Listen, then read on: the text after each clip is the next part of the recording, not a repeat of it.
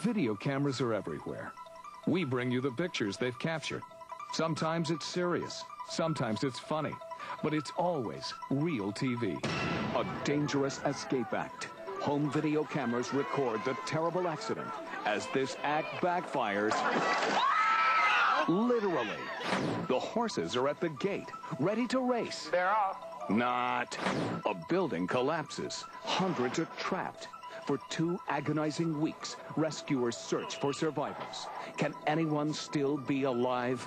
This plane is coming in for a landing on a windy day. Something scary is about to happen, and we have the tape. And meet the real-life Dr. Dolittle. He talks to animals. Don't talk with your mouth full, mate. And lives with them, too. Get out of there. Whatever you do, don't blink. It's time for real TV.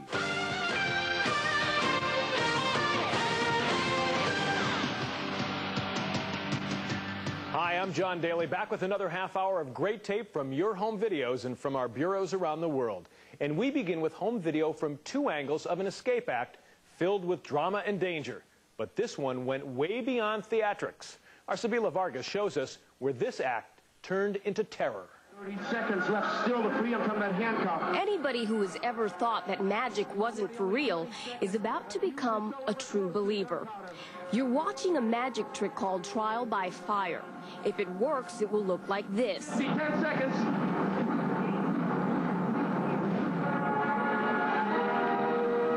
Pretty spectacular, and as magician Frank Puff tells us, all very real.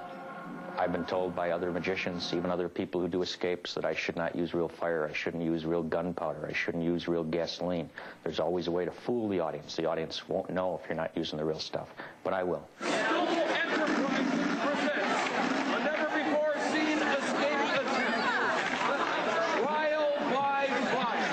But this night, Frank Puff and his assistants are going to learn a timeless and valuable lesson. If you play with fire, there's a great possibility you're going to get burned. Sheila and Mickey are Frank's assistants. The 2 women are chained and roped to a board which is soaked with gasoline. Prior to going up to the board, I said to Mickey that I didn't want to do this, that I did not have a good feeling about this. At their feet is about 12 ounces of gunpowder, ready to explode with a flicker of fire. Cameras capture the feet from 2 separate angles. Once the women are securely fastened, they are then handcuffed. Now it's Frank's turn. His male assistant, Kelly Roberts, handcuffs the magician, placing him in a bag and securing it tightly with a crowbar and a padlock. Kelly, the fuse. With Frank in the bag, Kelly runs to light a fuse, ready to explode in 3 minutes' time once it reaches the gunpowder beneath the women.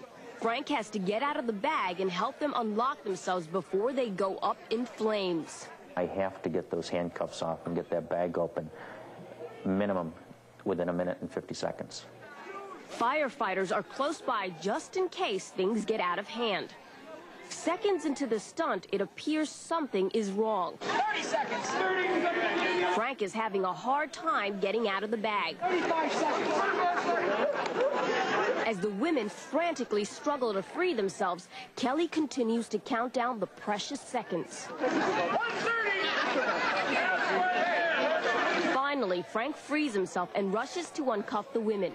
Now everything seems to be going according to schedule.